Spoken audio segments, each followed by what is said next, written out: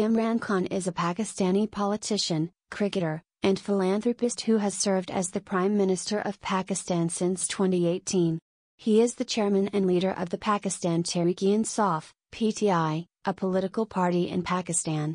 Khan was born in Lahore, Pakistan in 1952. He began his career as a cricketer and played for Pakistan from 1971 to 1992.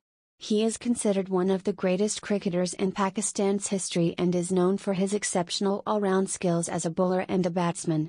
After retiring from cricket, Khan became increasingly involved in social and political issues in Pakistan. In 1996, he founded the PakistanTehreek-e-Insaf, PTI, party, which has a center-right political stance. He ran for the office of Prime Minister in 2002 but lost to Pervez Musharraf. He ran again in 2013 and 2018 and in both time he was successful and became 22nd Prime Minister of Pakistan. Khan is also known for his philanthropic work, particularly in the areas of education and healthcare. He founded the Shaukat Khan Memorial Cancer Hospital, which provides cancer treatment to patients regardless of their ability to pay.